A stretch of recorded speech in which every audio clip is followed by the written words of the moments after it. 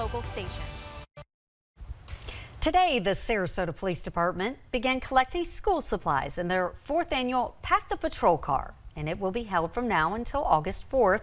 They'll be collecting supplies for kids in the community that need it the most. If you have any new supplies you'd like to donate, head over to Sarasota Police Headquarters from 6 in the morning until 7 at night. What a good thing to do for our community. But do it soon, because school starts in 3 weeks. Oh yeah, right around the corner. So that'll do it for us tonight at 6. World News Tonight with David Muir is next. We'll see you again for ABC 7 News at 7 and again coming up at 11.